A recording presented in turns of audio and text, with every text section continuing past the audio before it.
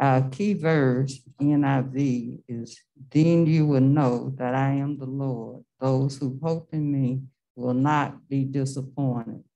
And as we can see, that we're picking up kind of where we left off last week. We've been studying in the book of Isaiah, the major prophet that is really talking to the children of Israel and to us every day as we go through trials and tribulations and ups and downs. And he lets us know that God is there for us no matter what happens, he's there. And we're going to continue in the lesson today, starting with the children of Israel being kind of downhearted. And we all get downhearted sometime, and sometimes we just don't. Sometimes we, even though we have faith, our faith kind of drops a little bit, doesn't it? And we need some encouragement. Sometimes we have to encourage each other. But in today's lesson, we're going to see the children of Israel at a point where they're kind of low, and we'll see some encouragement. And before going any further, we'll get Sister Michelle to read the verses. We only have 5, so she's going to go ahead and read them all, and then we will all discuss it. Lift up your eyes and look around. All your children gather and come to you. As surely as I live, declares the Lord, you will wear them all as ornaments. You will put them on like a bride. Though you were ruined and made desolate and your land laid waste, now you will be too small for your people, and those who devoured you will be far away. The children born during your bereavement will yet say in your hearing, this place is too small for us. Give us more space to live in. Then you will say in your heart, who bore me these? I was bereaved and barren. I was exiled and rejected. Who brought these up? I was left all alone, but these, where have they come from? This is to the sovereign Lord says, see, I will beckon to the nations. I will lift up my banner to the peoples. They will bring your sons in their arms and carry your daughters on their hips. Kings will be your foster fathers, and their queens your nursing mothers. They will bow down before you with their faces to the ground. They will lick the dust at your feet. Then you will know that I am the Lord. Those who hope in me will not be disappointed. Okay, give a little bit more background. We'll remember that the children of Israel was in bondage in Babylon for 70 years. They had been in bondage because of their worshiping idol gods and doing different things, whatever they wanted to do, getting away from what God had told them to do. So as had been predicted, they were in bondage. And then we come and the city had been destroyed. They've been taken away from home. But now, 70 years later, they would be rescued by the Syrians because they will overthrow the Babylonian nation. And under the Syrian rule is when they are returning home, they will be allowed to go home. But picture in our terms to know what they were looking at in today's day. When a hurricane comes through or a storm comes through, or even the pictures you see on TV about Ukraine right now, it's devastating. So think about having to get up and look at that every morning when this place used to be very glorious, had a nice temple, you were living what we call a good life. And all at once, every day, this is all you see. In other words, no hope.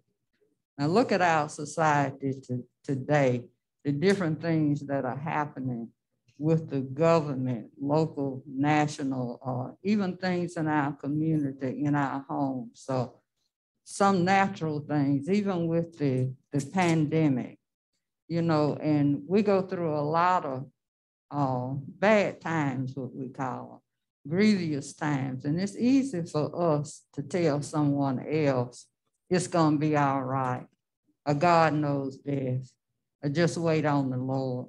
I used to kind of joke, the Lord, give me patience and hurry up. But that's, that's the human side. We want everything instant. We in an instant world. We like the microwaves and the air fryers, and they're great. But and when the power goes out, we're like, oh my goodness. The power, I left my phone at home. All these are new things that we've grown accustomed to. But wake up one day and all that's gone.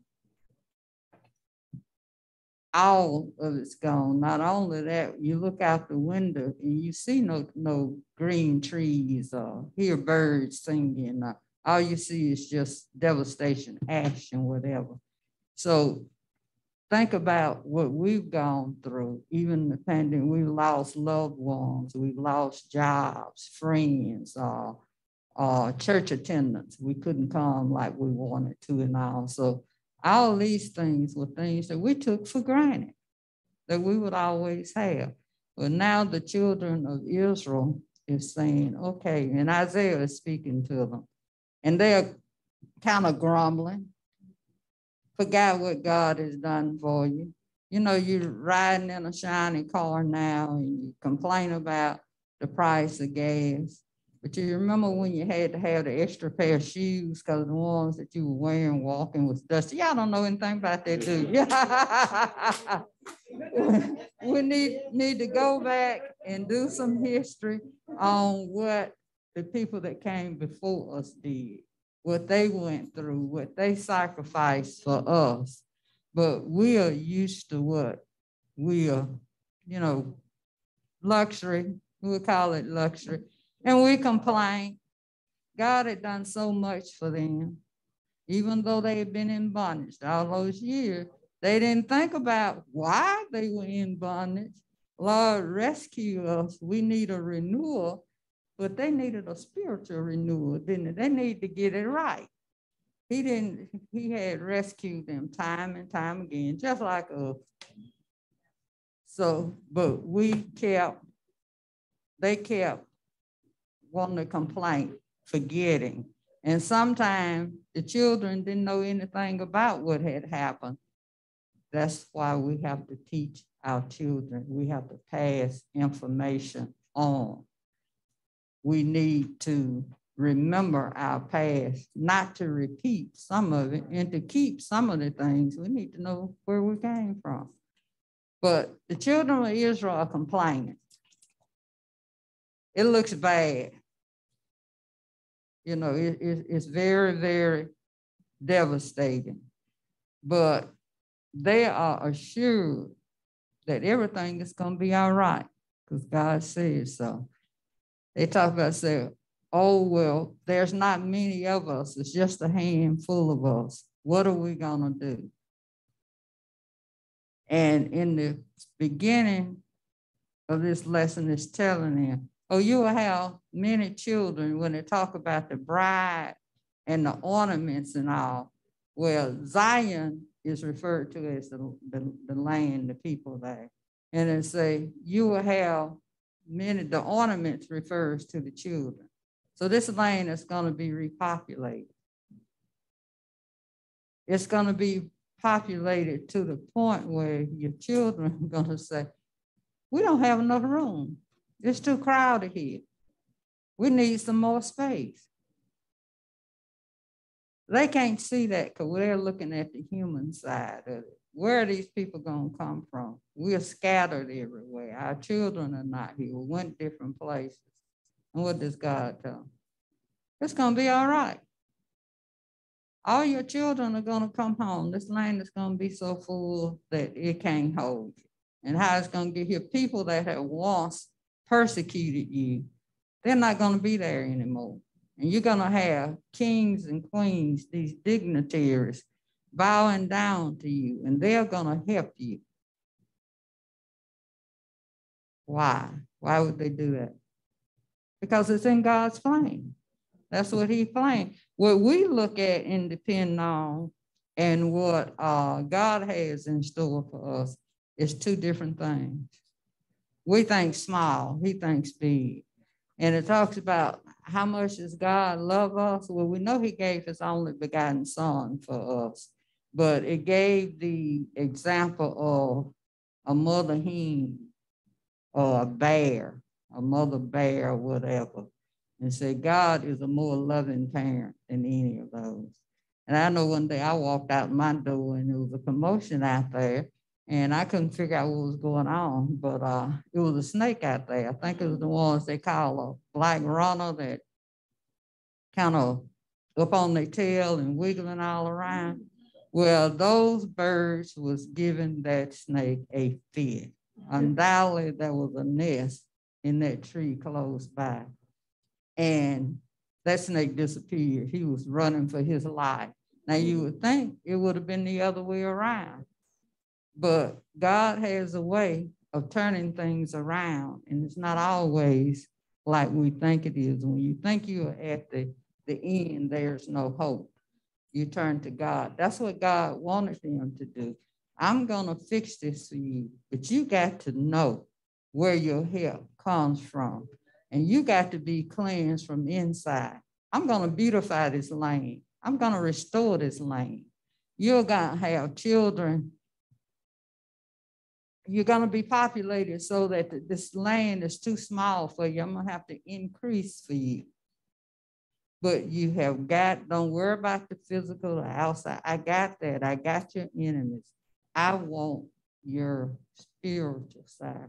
I want you to turn to me. Have no other God before you. I'm talking, Brother Egan. It's all about trust. So I'm gonna tell a story. I remember, I think I was in the 6th grade. And my cousin, so if I'm in 6th grade, my cousin was in the 7th grade. We're on the school bus, there's some young ladies there, and we stayed in rough side of town. So he said something to one of the girls, and one of the girls said something to him, and he said something back. So all I know, we get off the school bus and we finna fight. And I'm sitting there like, what did you just say? And so we're not even at our stop, basically surrounded by some neighborhood kids finna fight. And I'm just like, how did this happen this quickly? So we get ready. And all of a sudden out of the blue, I could feel somebody grab me by my shoulder and pull me. And I look up and it's my mom. And she's like, go. And I'm like, huh? And she's like, y'all go ahead. I'm going to take care of it. She said, go ahead and walk to the house. I'll catch up with you. And I'm like, huh? But mom, it's a boy. And she's like, go. And so we went and walked on. Next thing you know, she caught up with us. And it was just like, Mom, you didn't need us to. I said, no, I got this. She said, And so that stuck to me. It's like, man, we're going to get our tails whooped right there. And I'm like, when you think about it, line everything up. Why was she there? We got dropped off away from our house. Like, I mean, half a mile away from my house. And she was right there. And that's the same thing with God. It's like it's all about trust. And we think he's down the road at somebody else's house. And he's right there in the circle with you. Just wait and say, hold on. Tag, I got you. Go ahead and let me handle this. You're saying, Lord, come on in the house. And he's already there. He was there before you got there. He knows. And I can identify with that, being a mother of 3 sons. I can think of a couple of times. And now I look back and say, what were you thinking? Yeah. Right. Times have changed. But even though these times have changed, God is still in control. And that's a good point. If you all didn't hear her, she said, in these days and times, I would have been shocked. We got to bring our children, and it's not just children, it's adults. We got to have a kind, loving heart. Everything in these lessons, everything in the Bible that's there for us to to live better lives by looking at, these are not just nice stories with good ending or a long time sermon, but these are things for us to live by, to understand how we're supposed to live and have faith and pass on to others. Things have changed a lot. God wants things to turn around. You think this lesson is just about the nation of Israel? Look at us. Look at us. It's cute saying, and God bless America. Well, what is America doing? What does God have to do to get our attention? Why have things changed so? We need a cleansing. And he's going to take care of everything else.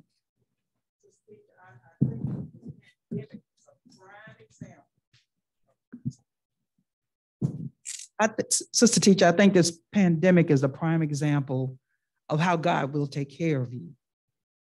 Now, I can kind of see when they're walking around in so many years, I can't stand to go to the same place. You know what I'm saying? Like when you go on a cruise or when you go on a trip, you just can't stand it. I've been in Jamaica so many times, they ought to know my name. I'm like, okay, I'm tired of this, so I stopped going. But to think of them walking around, all they had to do was obey. That's all they had to do. Obey God, get rid of the idols, treat each other right. But no. So I just don't see it. I mean, if I did you wrong, let me know. And that says that, and I'm going to try to rectify it. So. Well, are we now prisoners in our own homes? When you mention that, I think about, you don't get up and go to the store early in the morning. You try to be at home by dark. And if you're out there, you don't want to make any stops. Please don't go to the ATM at 10 o'clock at night. Don't go to the service station. You're prisoners in your own home. How many of you really feel safe walking out in your yard at night? Something has to change. The things that's happening now, just like God had to get their attention and they were in bondage for 70 years, we're in bondage. How do we turn it around? What do we do? What do we do? What do we contribute to it to make this a better world? How do we go back to God? Don't clean up Tammy, James, or anyone else. Don't clean them up. Clean me up. And me is you. And if everybody clean me up, God has your attention. He said he will bless the faithful. So even the things that's happening around you, if you do the things that you're supposed to do, God is going to take care of your grief. He's going to take care of your finances. He's going to take care of all that stuff. All he wants is you. Yes, ma'am. Yes, on yesterday, I attended my mother's Women Day program, and the speaker was talking about we women, we need to start wailing. And wailing, she was talking about praying to the Lord for our children and for our nation and for everything around us. So as women, we need to be asking and praying for the Lord for everything that's happening in this world. And we shouldn't be afraid to go anywhere. We shouldn't be afraid to step outside of our door. Have the faith that the Lord has got you covered and move forward. Yeah, he has you covered and he's giving you some common sense things to do. She's not saying don't just be reckless. Don't lock your doors or just, don't invite trouble, but saying we should have peace inside that the Lord is going to take care of. All these things that's happening, it has happened before and it's been predicted, but wailing as praying, honest, sincere prayer. We had prayers that sound good and others are listening to, but one-on-one with God, with a personal prayer life. Anyone else?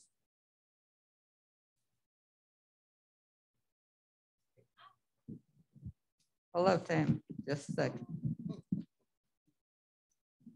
Tammy speaks loud, but we on I am Zoom. a loudspeaker. Okay.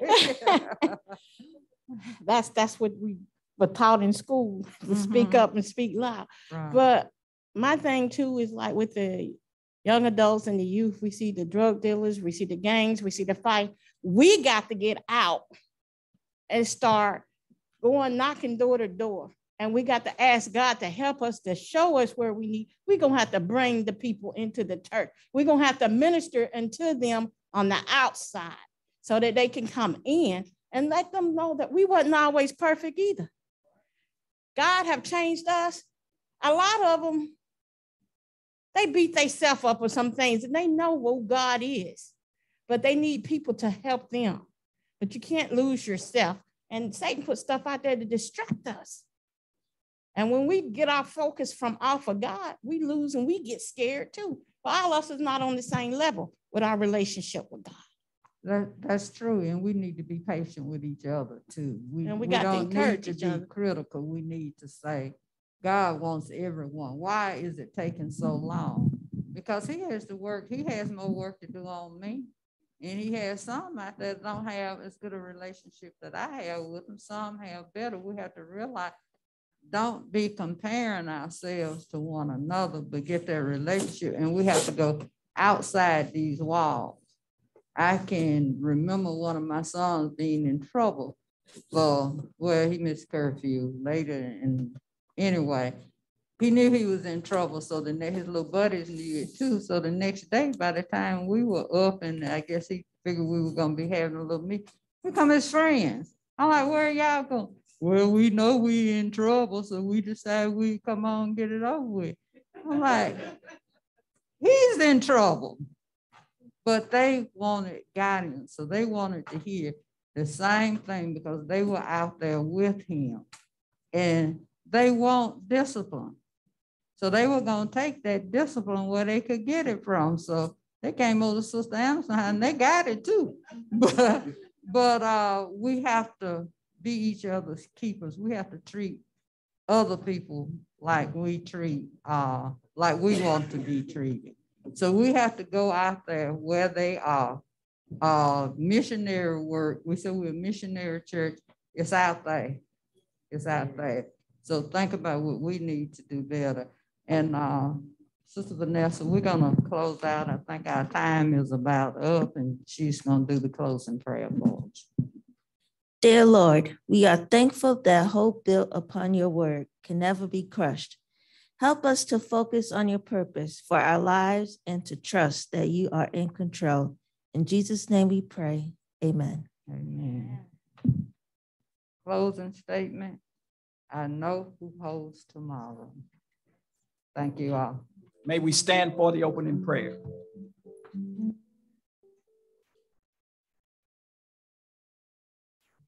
Dear Heavenly Father, we come to you in total praise this morning.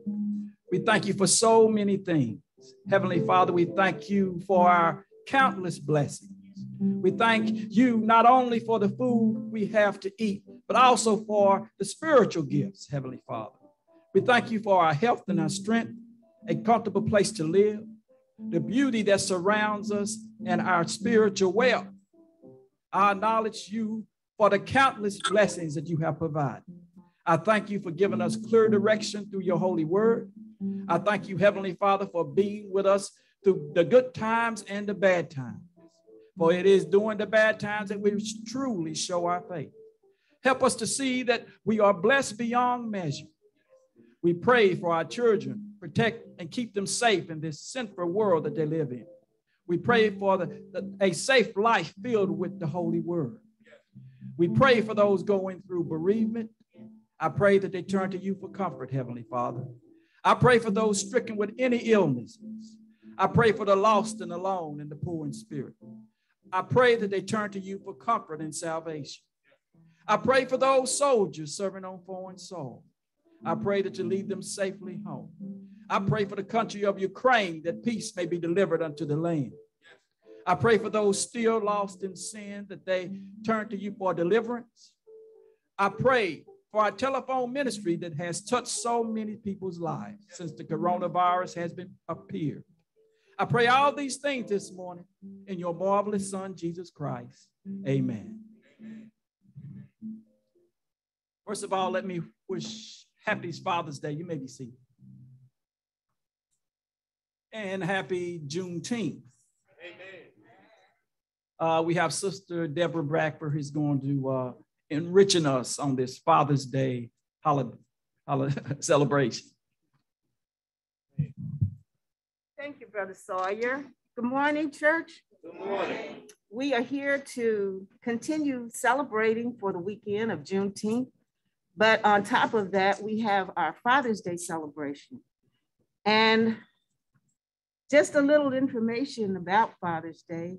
It wasn't always as celebrated as Mother's Day. In 1910, President Calvin Coolidge, and then in the 60s, 1966, President Lyndon Johnson acknowledged Father's Day as a national holiday.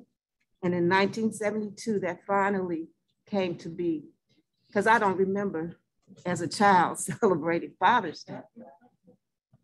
But we always had to run and find a red rose on Mother's Day. So if your father is alive today, run and find a red rose to celebrate your father. And our father is a fantastic title to have. Only a few can elevate to the next level, which is daddy. We have many fathers and fewer daddies. Try to be a daddy, man. I challenge you to do that. A daddy is the man in the family who reaches out, shows comfort, love, and provides for the family. All of those, God showed us how to do it as our creator. God created man. Then man became a husband, and the husband became a father. That is the order he wanted us to have it in. And that helps to keep the balance in our lives. So daddies, that's a fantastic title to have. That means that you are emotionally there. You are involved in your children's lives and in the life of your family. I had to go to school to find out I had a father. I knew I had a daddy, but they said, "Who is your father?" I said, "Daddy." You know, that's something I think that should be highly expected for most children when you're growing up. You don't hear somebody saying father, father. Not a lot of families, there are some. But in my family, it was daddy. And my daddy was the man that I had to look up to expect him to take care of us. And that's what he did. He gave us many whippings. He told us what was right and wrong. And he showed us what was right and wrong. So men, be daddies, in my opinion. And God has created this title for you. So please accept it and wear it well. Happy Father's Day to you all. We have gifts for you after service if you would like to come up to the table and get one of the gifts for all fathers. Thank you. Amen. Thank you.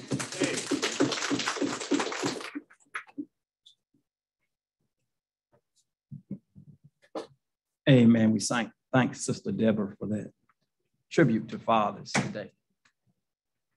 This time, I believe we got a congregational hymn.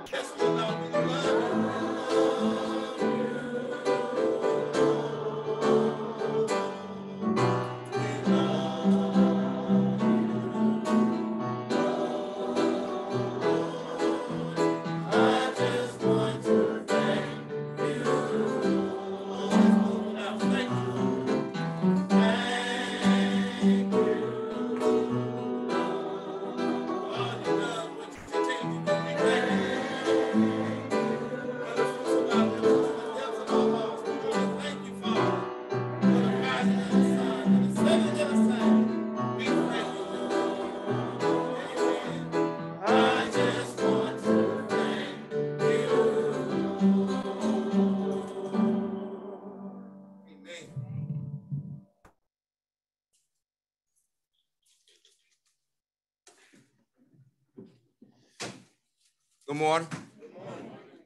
Scripture reading this morning will come from Psalms 100. Make a joyful noise unto the Lord, all ye lands. Serve the Lord with gladness. Come before his presence with singing.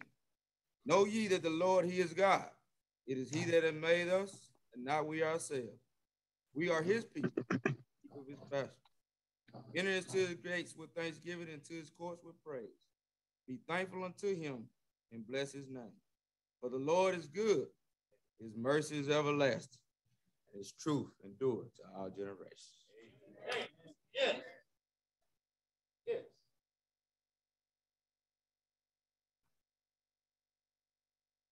Good morning, everyone. Good morning. Let us bow our heads in a word of prayer. Precious Lord, we thank you, dear Lord, for this beautiful day that you've given us, dear God.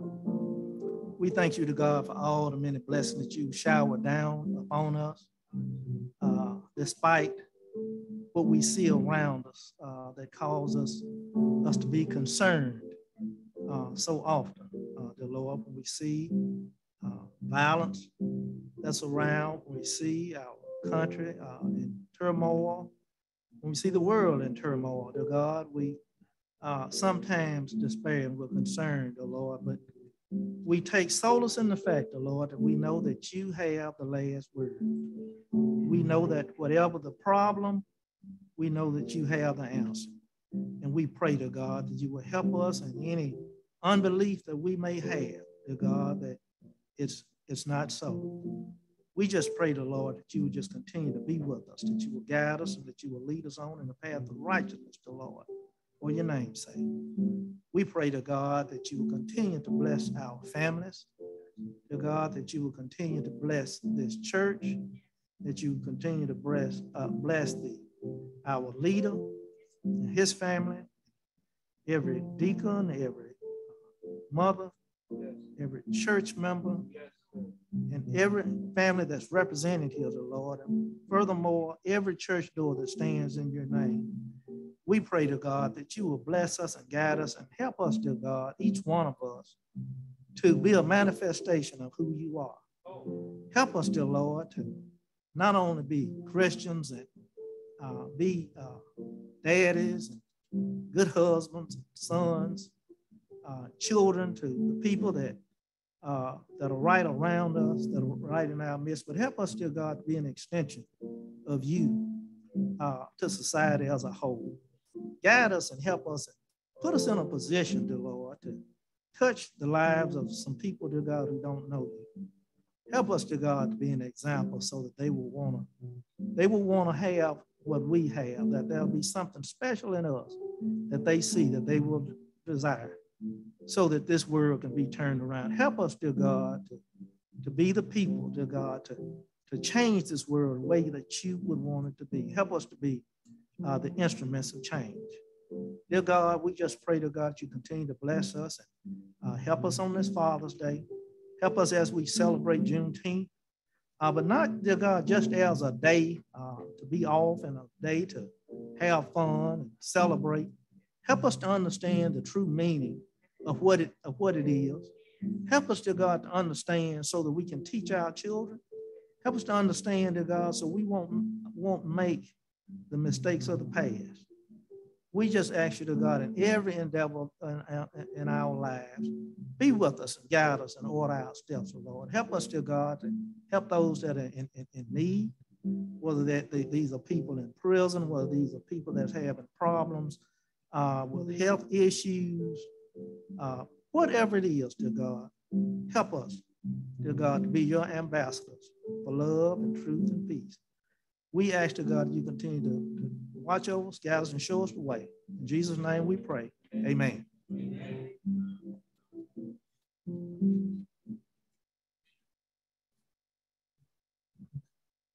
Amen. Amen. At this time, we have a song by our male choir.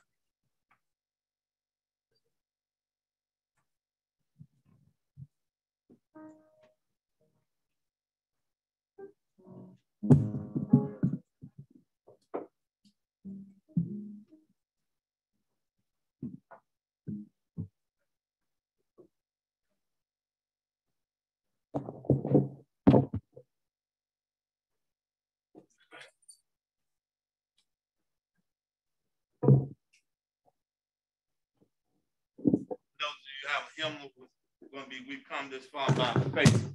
It's on page 565. Oh, I'm sorry, 529 in the hymn.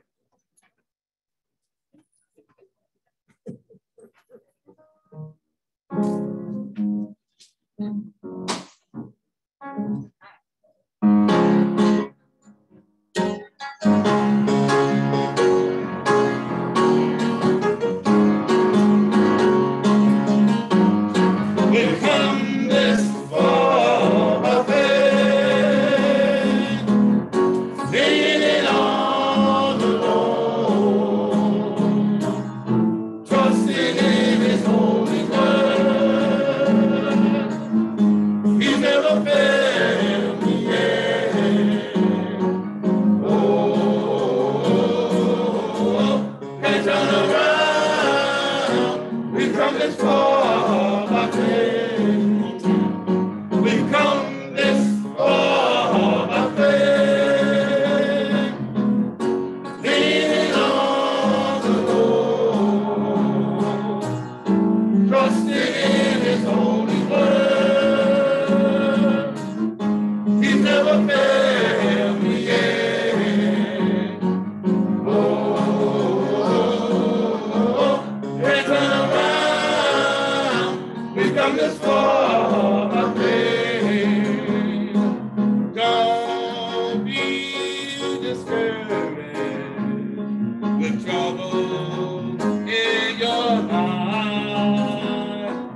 He'll bear your burden and move our misery and strife.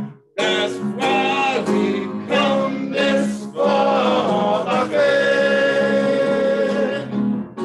leaning on the Lord, trusting in His holy word. He never failed me yet. Oh, they turn around. We come this far by faith. Just the other day, I heard a man say he didn't believe in God's word. But I can truly say that God has made a way. He's never failed me yet. Thank God we come this far by faith, leaning on the Lord, trusting in His holy word. He's never failed me yet.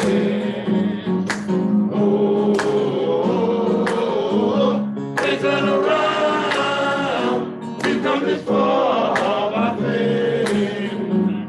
We've come this far by faith, leaning on the Lord, trusting in His holy word. He's never failed me yet. Oh, they turn around. We come this far by faith. Amen. Amen. We thank the male choir for that inspirational song. Next, we will have acknowledgements.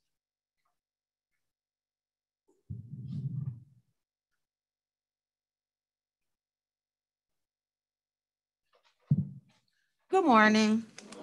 And happy Daddy's Day again to all of our fathers and all of our father figures. And happy Juneteenth.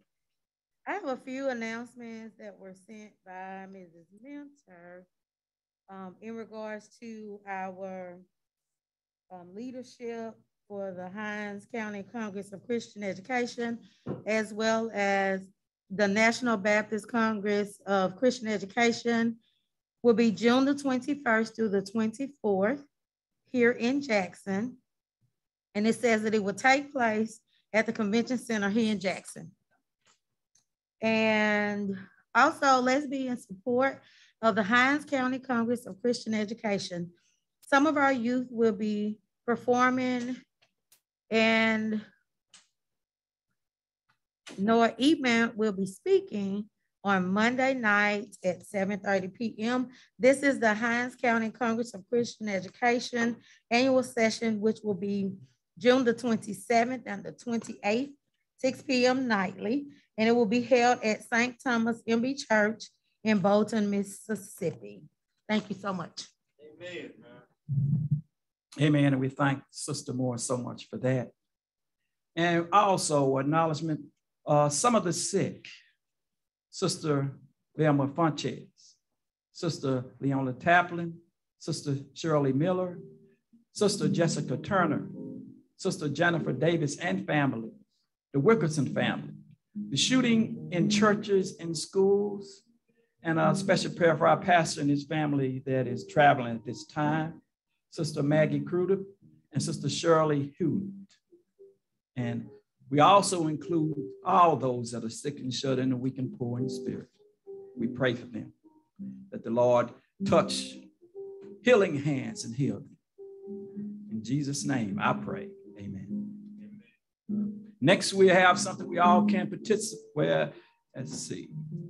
Now, next we have another song by the male choir. Is that right?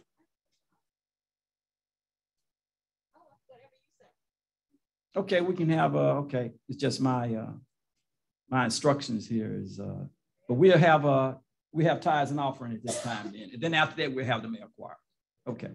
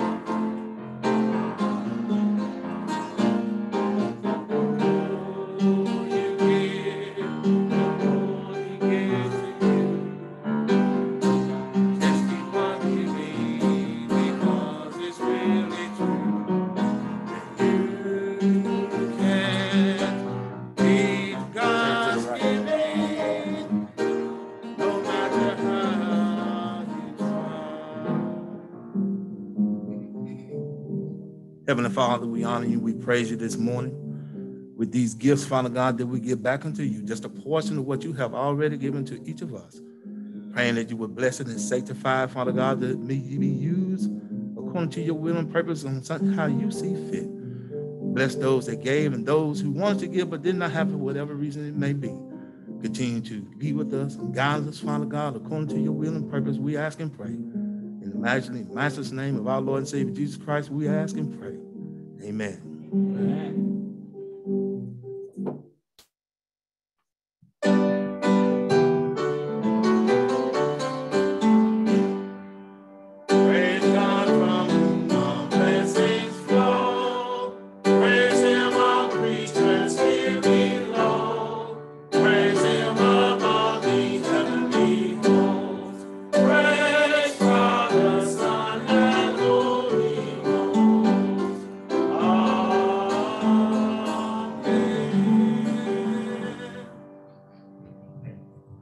Amen, amen.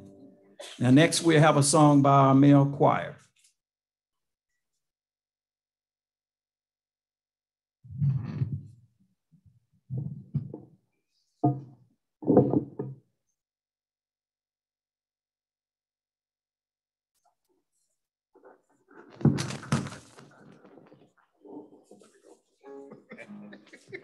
Good morning, church. Morning, morning.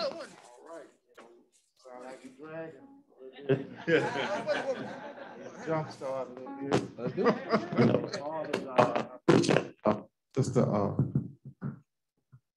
Sister Deborah, what she said about God, we appreciate them tube socks and tighter whiters that y'all always get us every year. Appreciate y'all. I was at Walmart yesterday and there wasn't nobody at the parking lot. I was like, golly, for Mother's Day, it'd be jam-packed. But but we're gonna be all right, guys. We're gonna hold up the fist and we're gonna keep moving on. Because this song that we're about to sing right now is what's most important is that he didn't have to wake me this morning. All right, so let's put our hands together and sing this all together.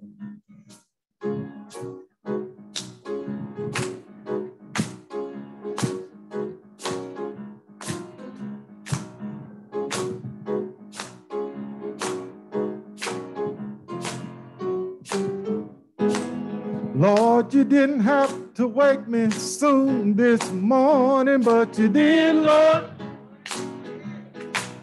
I know you didn't have to wake me soon this morning, but you did, Lord. I know you didn't have to wake me early this morning, but you did, Lord. And I'm glad about it. You didn't have to wake me soon this morning, but you did, Lord. That ain't all you done for me. You woke me up early this morning. Lord, you were right on time. Had my health and strength and clothes in my right mind. You didn't have to wake me soon this morning, but you did, Lord. Ain't gotta ask you, you didn't have to wake me soon this morning, but you did, Lord. I wondered if anybody else here tell him you didn't have to wake me early this morning, but you did, Lord. I'm so glad, Lord, you didn't have to wake me soon this morning, but you did, Lord. That ain't all you done for me. You woke me up early this morning. Lord, you were right on time. Had my health and strength and clothes in my right mind. You didn't have to wake me this morning. You didn't have to wake me this morning. Didn't have to do it. Didn't have to wake me this morning. I'm so glad you did. To wake me this morning. You all ought to take time out to wake me sooner this morning and tell him thank you. I know you didn't have to wake me soon this morning. You didn't have to wake me this morning. You didn't have to wake me soon this morning. You didn't have to wake me this morning. You didn't have to wake me soon this morning. You didn't have to wake me this morning. Amen. Amen, amen. We thank our male choir. Next, we'll have the hymn of Amazing Grace, page 161 in your hymn books.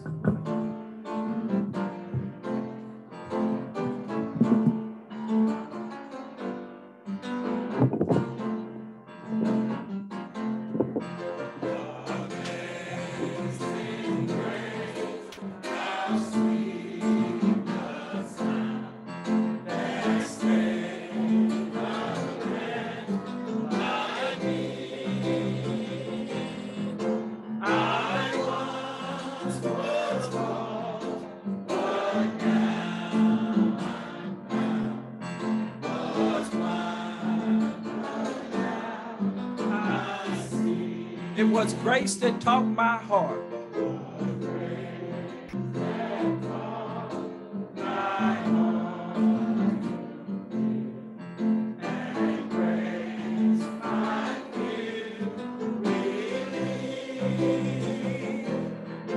How precious is that grace of me, the hour I first believed. Praise God, praise God, praise God.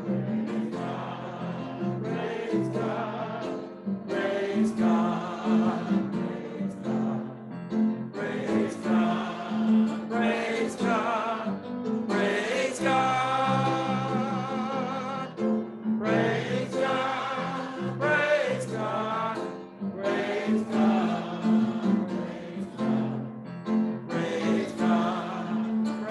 God, praise God. Amen, amen. Scripture this morning will come from John 6, 16 through 21. And I'll be reading from the New Life Translation. You may be seated. John 6, 16 through 21.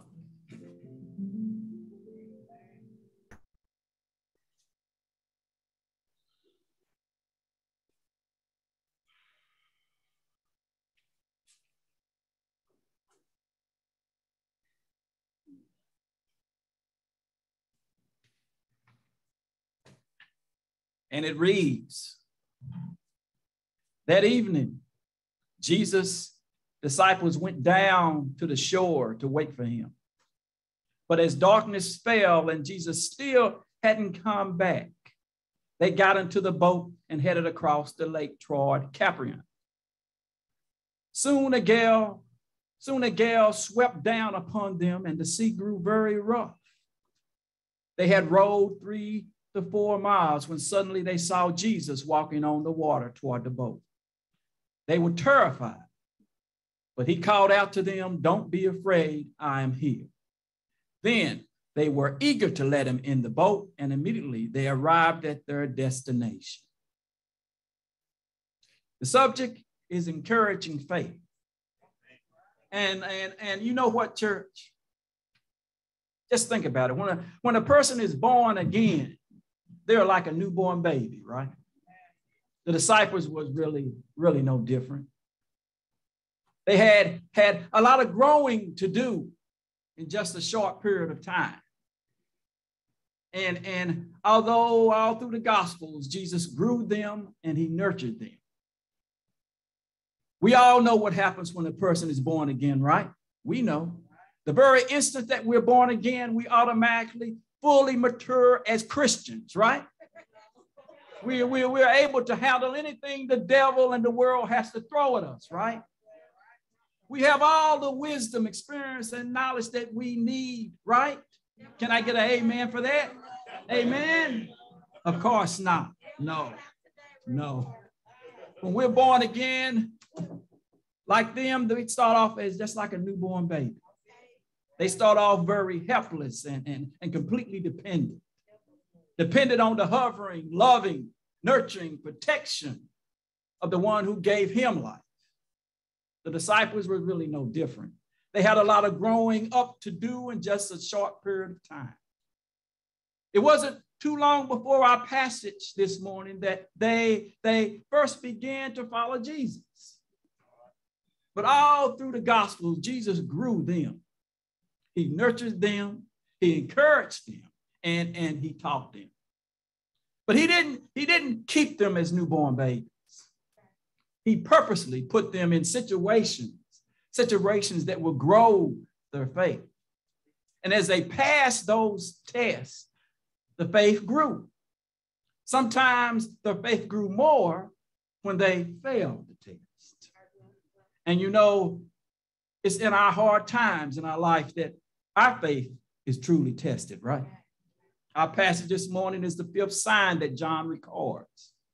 Matthew and Mark also recorded it, but they added some details that John doesn't include. We can combine all three accounts to come up with a fuller historical account, and we will do some of that. But John's purpose wasn't to give us a complete detailed historical account. With all history in the Bible, it is completely accurate and true, all history in the Bible. But he doesn't record every detail because that wasn't his purpose. I believe John's purpose in recording his sign is the same as his purpose for writing his gospel.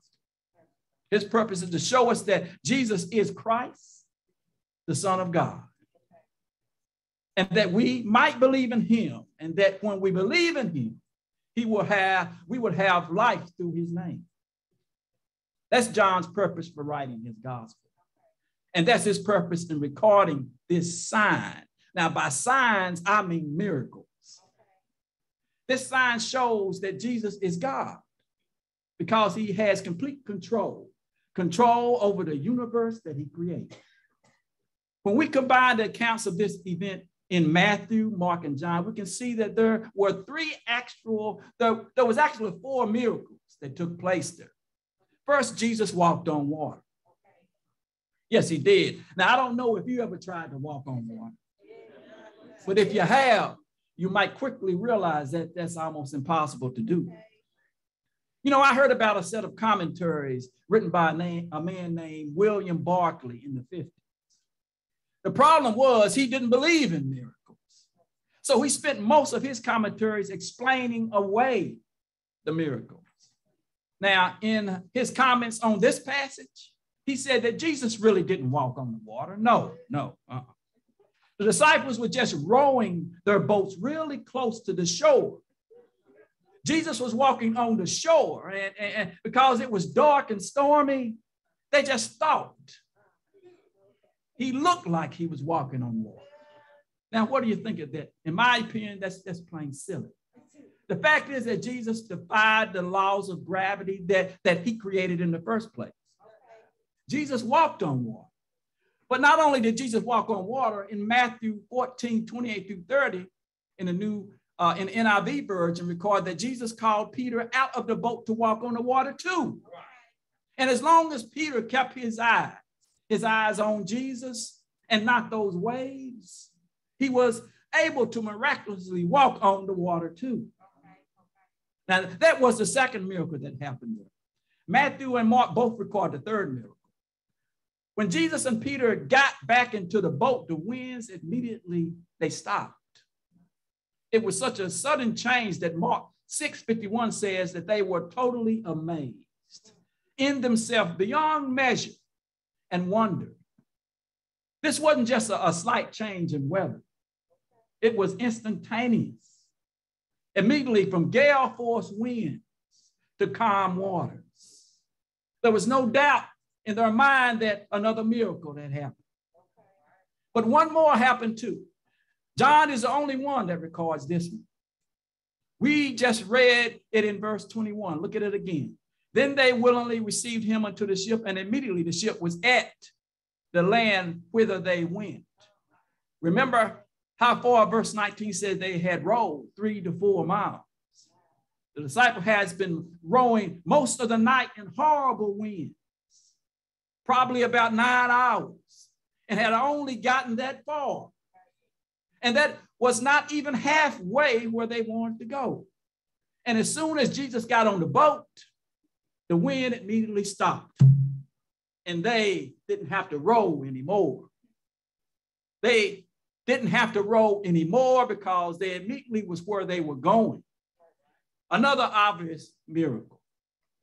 4 in a row, unmistakable, unexplainable, unquestioned miracles. Now the question is why? Why did Jesus go through all of that? There wasn't a crowd of people watching. No. The only unbeliever around was probably Judas. The other 11 were already believers. Jesus wasn't trying to convince them to believe. So why did he perform this great sign? Why? Because Jesus knew that his disciples were newborn. They were newborn who needed to grow in their faith. In Mark 6:51-52 account, after he says that the disciples was totally amazed, or they didn't understand the significance of the miracle of the loaves, for their heart was hardened. Remember that they had just witnessed Jesus. Jesus feeds 15 to 20,000 people with 5 loaves and 2 fish. But their faith was still small. Jesus knew that it needed to grow to be encouraged. So Jesus encouraged their faith the best way that it can be encouraged. He encouraged it in a test. And he does the same thing to us. He does. Just think, how does Jesus encourage our faith? The same way he did the disciples. He puts them in the right place. He prepares them for the right position. And he presents them with the right person. First, Jesus encourages our faith by putting us in the right place. Think about where Jesus and the disciples had just been. They had just been on a hillside next to the Sea of Galilee. Thousands of people were happy and as they could possibly be. They were ready to make Jesus their king because he had just fed them. Now think about it. Think about the disciples in the disciples' perspective. They were full too. They were happy and they were superstars. They were Jesus' inner group and Jesus was a hit. They could puff out their chest and be a little bit more and say, I'm with him. And then what did Jesus do? What did he do? He ran them off. The King James Version says Mark says that Jesus sent the people away. Matthew said Jesus sent the multitudes away. Jesus ran off the fan club. He then ran the disciples off too. Matthew and Mark used the identical words, and straightway he constrained his disciples to get onto the ship. Now, church, the word constrain is every bit as harsh as it sounds. It carries the idea of compelling or even forcing someone to do something that they really don't want to do. Jesus ran off the fan club. He forced the disciples to get onto the boat to head to the other side. And he made them go by themselves. As a matter of fact, that's probably the main reason that they were so adamant about not wanting to go. The text doesn't explicitly say, but I'm sure that they were not wanting to leave without taking Jesus with them. But that's just shows how much their faith needed to grow, because Jesus was putting them exactly where he wanted them. He was deliberately putting them in the exact right place at the exact right time. Do you think for a minute that the creator of the universe didn't know there was a storm coming? After the disciples rolled away out of sight and that storm came up, do you think for a minute that Jesus stood there wondering how I'm going to help them? Of course not. Jesus put the disciples in the exact right place at the exact right time, where they needed to be in order to encourage and grow their faith. He put them alone away from the glare of popularity, to grow their faith. He put them in a fragile boat on horrible stormy seas to grow their faith. Notice that Jesus put them in a stormy sea instead of on top of a peaceful mountaintop to grow their faith. Jesus put the disciples exactly where they needed to be, just like he puts us exactly where we need to be to grow our faith. No matter what you're going through, you are in the exact right place. Jesus wants to grow your faith, just like he did the disciples. Jesus will encourage your faith by putting you in the right place. He will also prepare you for the right position also. Jesus encourages our faith by preparing us for the right position. Now, just a minute ago, when I said that Jesus compelled the disciples to get into the boat, I want us to get a clear picture of that. Make no mistake about it, they didn't want to go. But as I said, I think that it was mainly because they didn't want to leave without Jesus. But Jesus compelled them, so they went. In other words, Jesus commanded, and they obeyed his command. And what was his command? Matthew tells that Jesus told them to go before him onto the other side. Mark fills Jesus' command out a little more. He records that Jesus said, get into the ship and go to the other side before unto Bethsaida. Jesus gave them very clear instructions. Not only did he tell them to get into the boat, he told them exactly what he wanted them to do once they got in it. He told them to make their way across the Sea of Bethsaida, which is toward Capernaum. His instructions was clear, concise, and to the point. There was no misunderstanding what Jesus wanted them to do.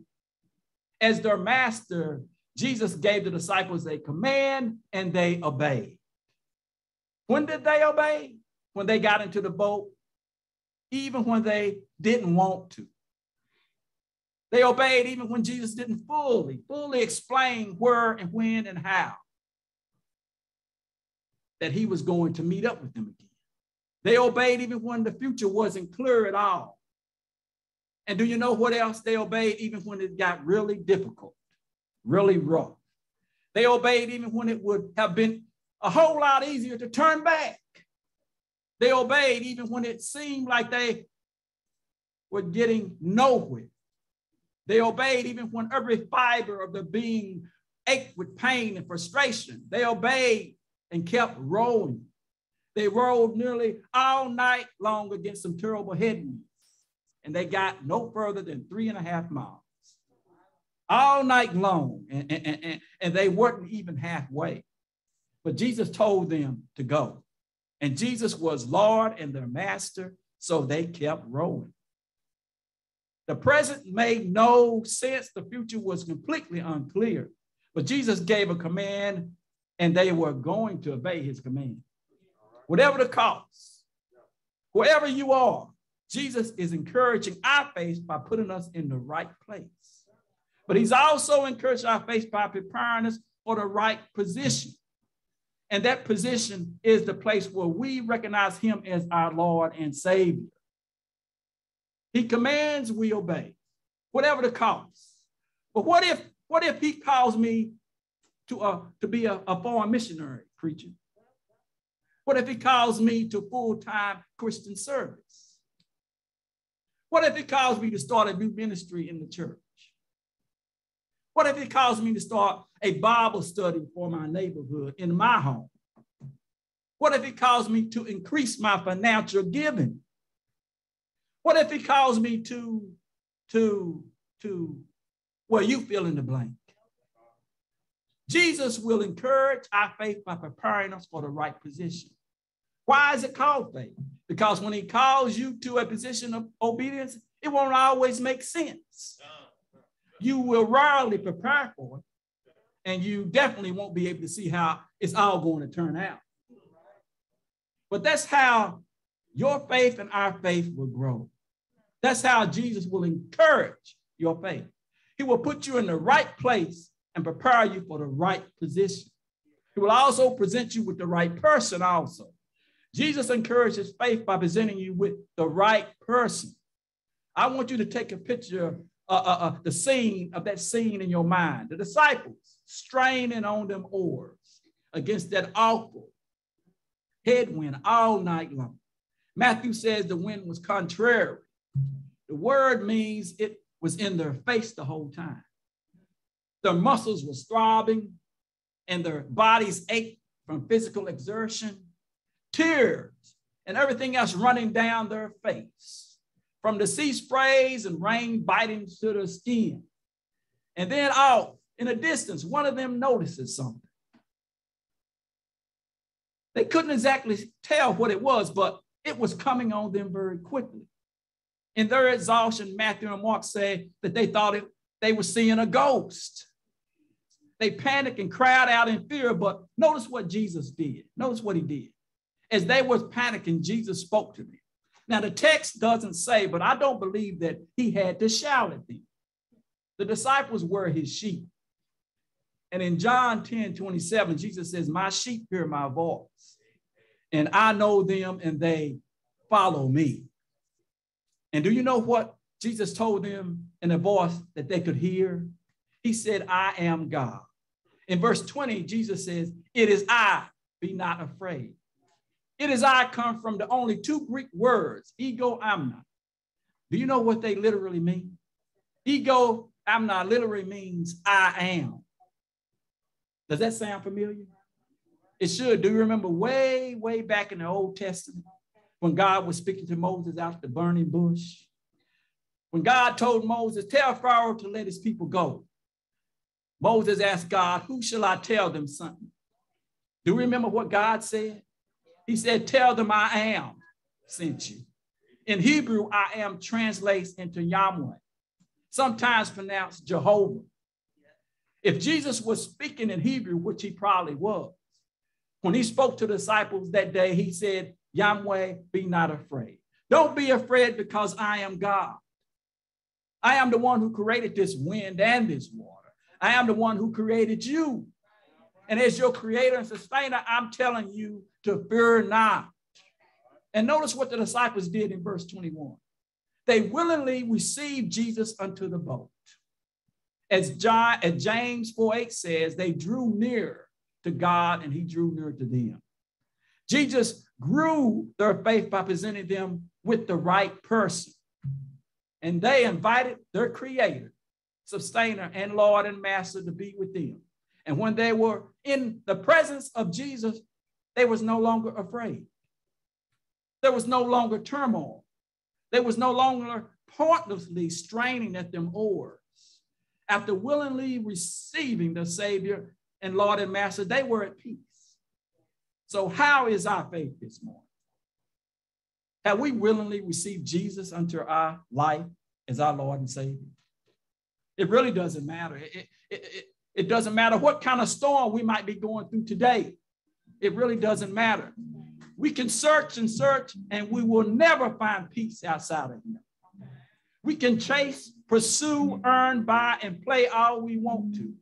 But none of those things will speak to us in our storm and say, be not afraid. Only Jesus can do that. And he will if you are willingly receive him. Now, maybe we have already received Jesus as our Savior. Maybe we have. But for some reason, we're failing to obey him in something. His commands aren't very complicated. His word is very clear about what Jesus commands. He commands obedience. Yes, he does. For the disciples, it was going across the Sea of Galilee. No matter what it took or how it didn't make sense or what the outcome might be. Now, I don't know what it is for you. It might be a commitment to service. It might be a commitment to giving. It might be a commitment to ministry or teaching. I don't know, but you do. Yes, you do. Jesus had prepared that position for you, and all he's asking is simple obedience. He put it in you. He put in you, you're in the right place this morning.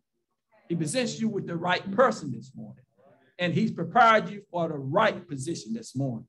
Will you just follow him? Follow in simple obedience this morning. The word tells us that he would never leave us or never forsake us. You'll keep faith in him. To God be the glory. The doors of the church are now open.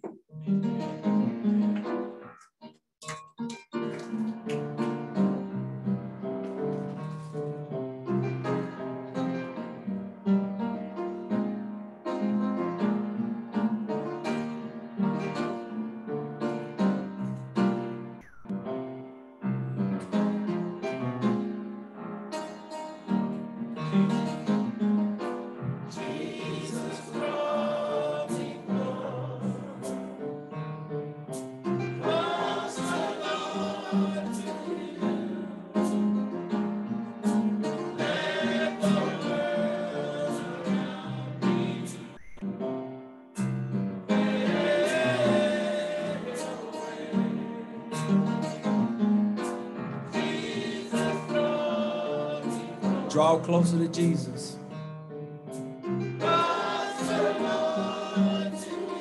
He will put you in the right place this morning. And he will present you with the right person. And he will put you in the right position to worship and praise his holy name.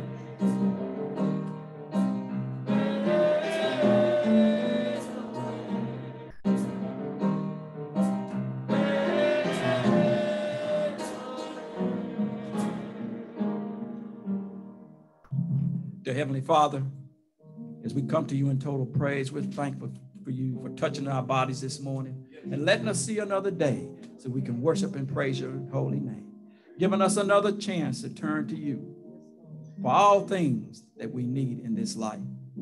And we believe in you, Heavenly Father, that you will be there for us, for you said you would never leave us or forsake us. And we claim it in Jesus' name right now. I pray for everyone within the sound of my voice that you touch them and their families this morning. This Father's Day, Heavenly Father, and a special day for us also is Juneteenth, as we celebrate many things. Freedom, Heavenly Father. Heavenly Father, we pray for all churches in this community and around the world. We even send a special prayer out to our pastor who is away at this time, protect and keep his family, Heavenly Father. We pray all these things in your marvelous Son, Jesus Christ. And we most of all, we're thankful for the blood you shed for us on Calvary cross this morning, Heavenly Father. Hung, bled, and died for our sin. So that one day, when we sung our last song,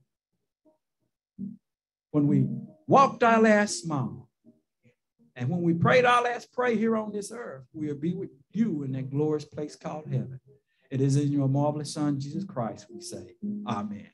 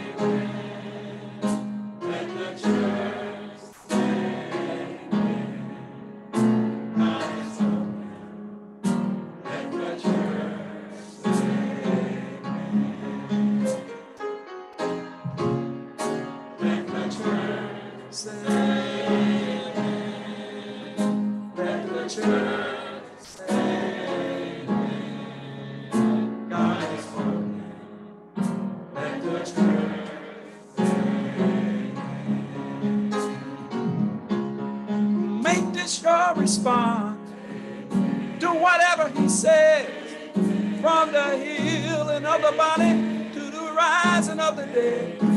No matter how you're feeling or how your world is reeling, follow along through the night, 'cause you're going to win the fight. Even or standing at the Red Sea, continue to say, 'cause your help is on the way.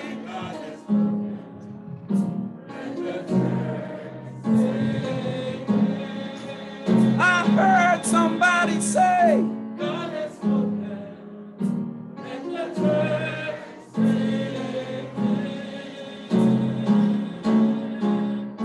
God has spoken, let the church say, amen. Dear Heavenly Father, be with us as we leave this place, Heavenly Father. as we keep you in our mind continuously, and as we follow your holy word in obedience. To God be the glory forever and ever.